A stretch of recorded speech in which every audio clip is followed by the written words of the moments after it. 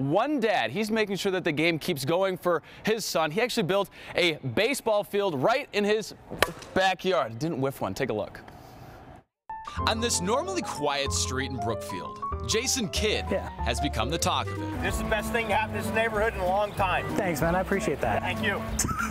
I have no idea who that is. Random cars aren't stopping because they think he's this Jason Kidd. Yeah, I'm terrible at basketball.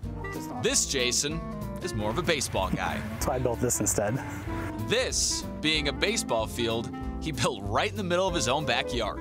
Yeah, never too much baseball, right? It features everything from infield clay, regulation bases, to perfectly straight foul lines Jason paints himself. If something's worth doing, it's worth doing right. Have a Field of Dreams reference? He's probably heard it. Thousands of people online. If you build it, he will come, all that stuff. Oh, yeah.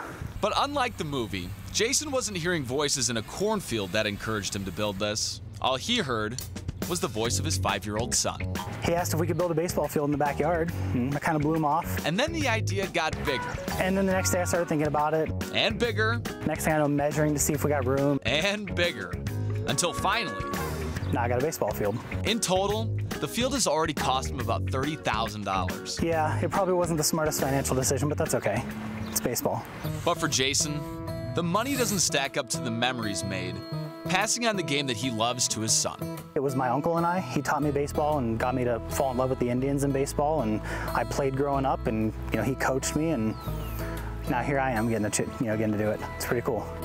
Sometimes the love for the game, as he grows up, he doesn't have to stop playing, is the only explanation. It's nuts. Yeah, it's wild. But here we are. Yeah, I love it.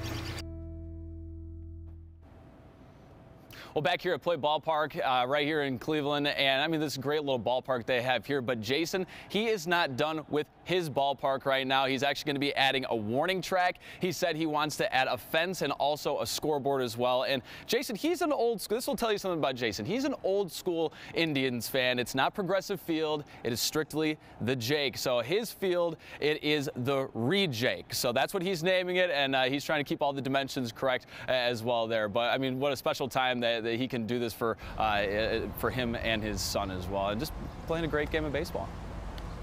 That's great. And I just picture that line of cars like in the movie Field of Dreams, when yes. right at the end when there's just like a line of cars ready to build see it, and they will come. He's going to have that one day. Austin, what a cool story. Looks like it's going to be a little more than 30 grand too if there's going to be a scoreboard right? and all that other stuff. Bleachers, huh? concession stand. Wow.